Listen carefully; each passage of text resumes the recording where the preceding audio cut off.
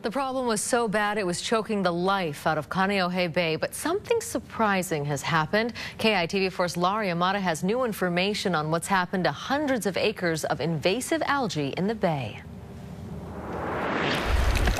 It was a big surprise. We're used to seeing huge mats of algae. There are reefs where it was 90 to 100% just covered in algae. 10 years ago, the state of Kaneohe Bay on life support. Invasive algae was spreading everywhere. We're talking about hundreds of acres of algae. Crews from the Department of Land and Natural Resources and the Nature Conservancy took action, using super suckers to vacuum up gobs of algae. Since then, the DLNR has spent several $100,000 a year getting the big stuff and harvesting and deploying armies of sea urchins to nibble up the small stuff. Our biggest fear was that it was going to grow out of the bay and then up the windward coast around the North Shore. It would be really hard to control it once it got out of the bay. But in recent months, something unexpected has happened. Algae levels have plummeted to record lows, less than 1% across Kaneohe Bay.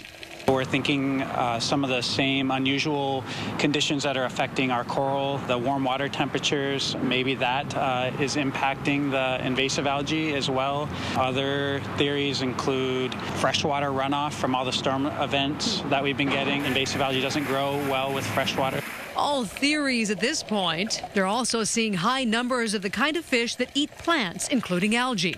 But biologists also not sure why.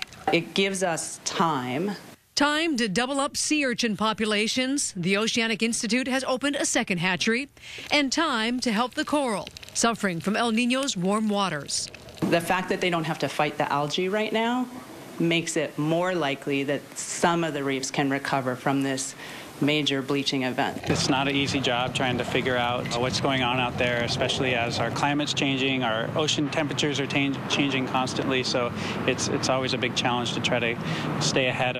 Laurie Amata, KITV4 News. And crews will continue that work every week, adding sea urchins, and they'll be closely monitoring those algae levels.